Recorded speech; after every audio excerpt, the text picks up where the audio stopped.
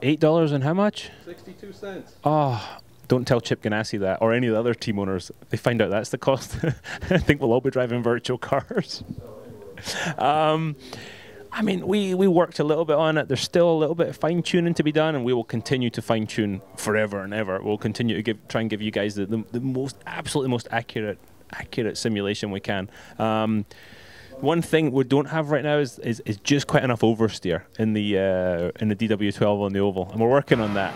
Nico and I were working the other day on it, and we just kept making it more, freeing it up more and more. You're still driving off the right front tire to be truly quick around Indianapolis. You've got to drive it off the right rear, but to get that feeling on the simulator, that's going to be tough. So, but we're working hard to give you that accuracy, and that's our aim. You know, that's part of racing, and nothing will humble you more than sport of any kind. But in the sport I'm involved in is racing. You know, you're up here 1 minute, next minute, and you've got to prove yourself every week. It doesn't matter if you won the Indy 500 or what last week. It gives you a good feeling inside, but nobody's going to cut you any breaks on the track here in Detroit this week. So we didn't get the job done in qualifying. Outside circumstances, whatever, we didn't get the job done.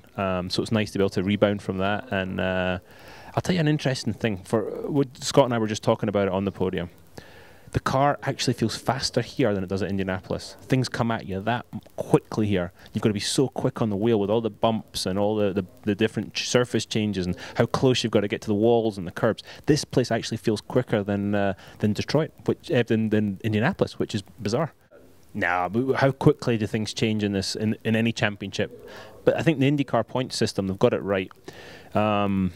It can change in the blink of an eye any week. So we'll just do what we did today. We'll get the maximum out of the weekend, do our absolute best, and we'll see what happens. And that's the way we've approached the last 4 championships. It's worked out okay.